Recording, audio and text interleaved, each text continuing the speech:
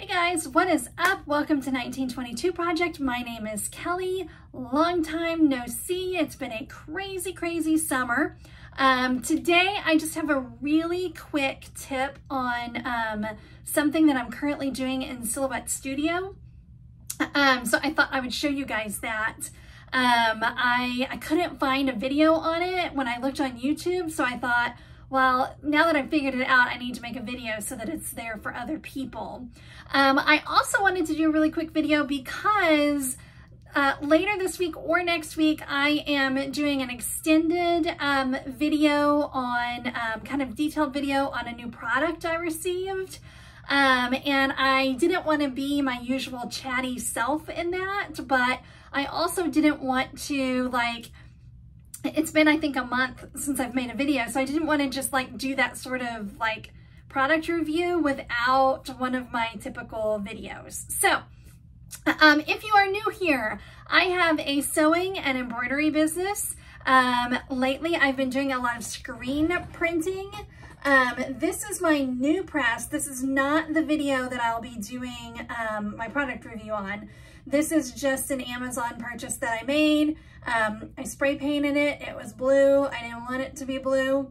I had, if you look at some of my previous videos, I had a one color press. I upgraded to a 4 color because I'm fancy.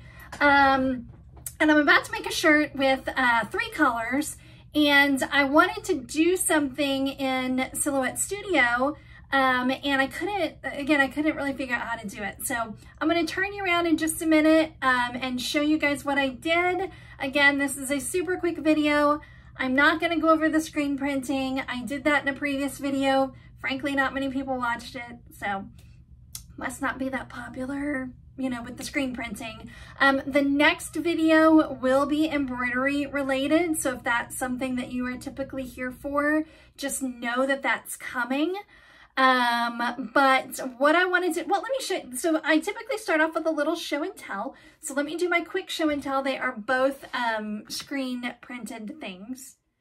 Okay, so they were on the other side of the room. This is a literal spur of the moment video. Again, I was kind of working on it and I was like, oh, let me slap on my bra and show you guys what I'm doing.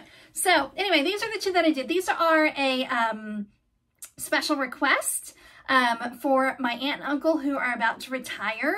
We have Papa J and then Mimi. Clearly, they are preparing to retire and spend some time with their grandson.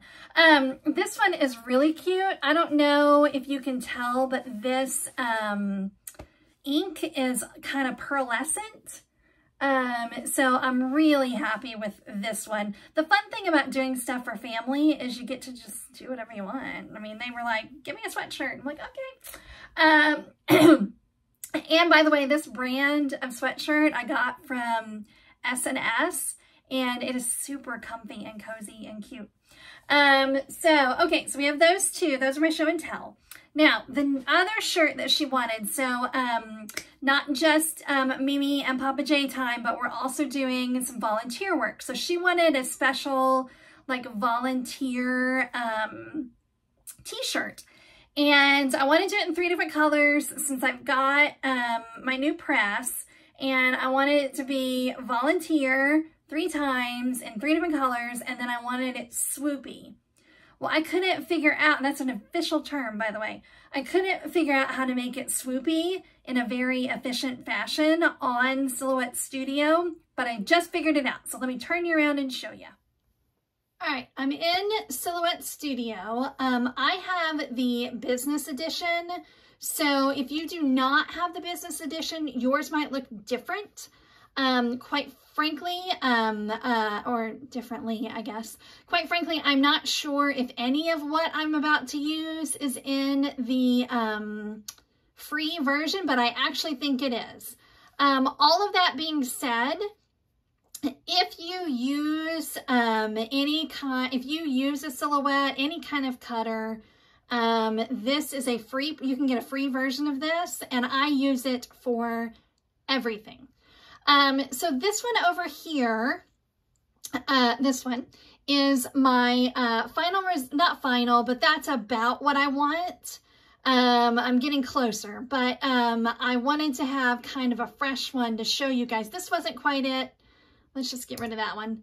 But this is kind of close. I want it to have a little bit more of a wave, but I'll tweak that in a little bit.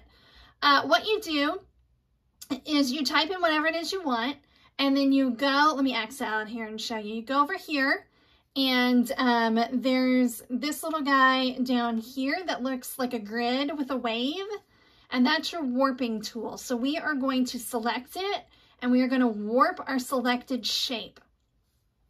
You can see there are red dots and red squares, and so you've got your rows and your columns. And over here, you can choose how many rows or columns you want. If you leave it like this, you can only warp to a certain extent. Actually, that doesn't look too bad. But I wanted a little bit more of a wave, so I added some columns. I didn't add any rows, but you see now you've got more little dots that you can alter to get more of a wave. And what I did is I just looked at that green line, and I tried to make my green line look like what I wanted the whole font to look like. So I kind of just kept, I think I came up a little bit. Oh yeah. So I wanted to go down, then up, and I kind of just took them in twos, 2 at a time. You can do 3 at a time, and just made the top look like a wave a little bit. And then you have to take your bottom and do the same thing. So you can either mimic it. Let's see, we're gonna go, yeah. So we're just gonna mimic it. So I'm gonna go down with those two. Let's go up. Oops, hello. All I did there was click off of it on accident. So you just come back to it. Then move those two up. And these two down. And then, bam! That one's almost kind of better than my first one. You know, it's funny. I can look at things on my screen and see them one way. And then if I look on my camera, it looks a little bit different. So you can just keep going through and tweaking all of this. Like we can maybe make our little points a little bit bigger. Like that's kind of fun. I might like that one better. This one seems to have a little bit more of a wave than this one. So this one might be a smidge closer to what I'm looking for here. But anyway, that's it. So if you really wanted it like to be super wavy, just make that bigger. You can, I always fill in my fonts. I find them too hard to see when they don't have a color in them. So you can, let's go down here. So you can add, again, you have to warp the selected shape first.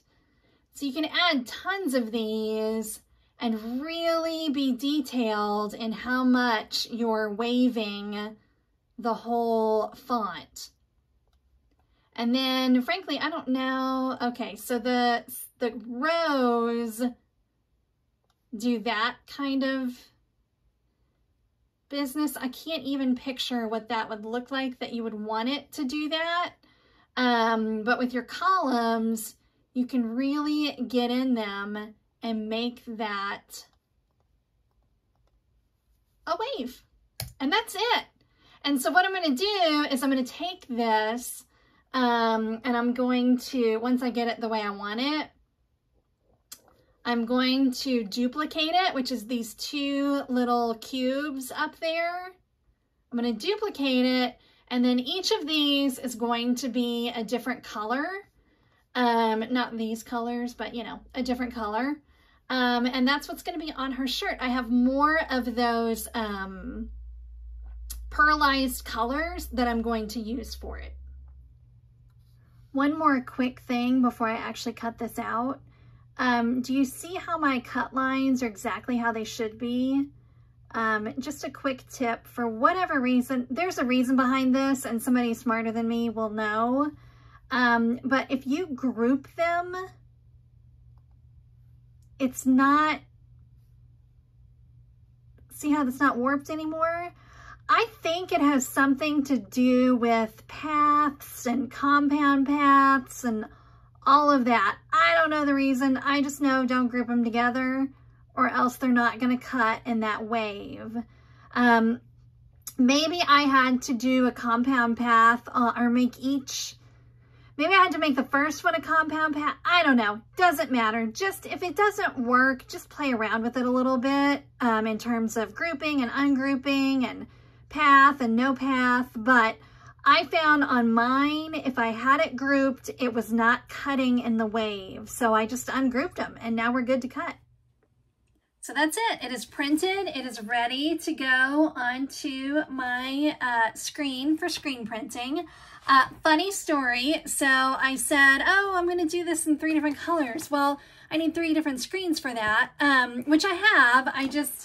I don't know that I really want to go through the effort. So I think what I'm going to do is I've seen the pigskins and pigtails. I think her name is Jennifer. I probably need to learn it because I reference her a lot, but I've seen her do like blending where she'll put, you know, colors down here and then it all kinds of blends together. We might try that. I will put a picture of the final product in the thumbnail so that you guys can see it. But again, I just wanted today to be a really quick tip video and also just to check in with you guys. I didn't really make very many videos this summer, which I'm happy with that choice. It was a good sort of break. And now that we're heading into fall, we are heading into fall, even though it's still summer and even though it is still blazing hot in Central Texas.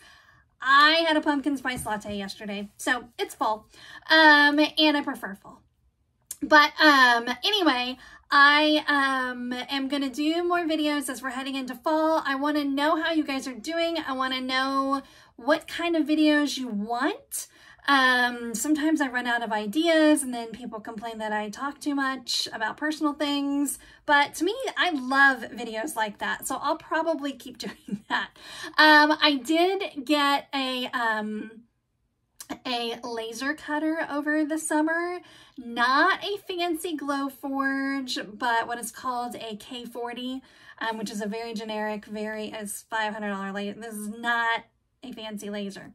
But anyway, it's fun. I don't think I'll do videos on it, but if you guys want them, let me know. We've got screen printing going on. You'll see the video next week on what I got for my embroidery machine. I'm super excited about that one. I hope you guys are doing well. Again, check in the comments down below.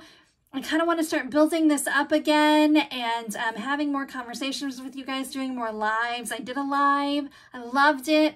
I haven't done it since. But yeah, hope you guys are great. Talk to you soon. Have a great day. Goodbye.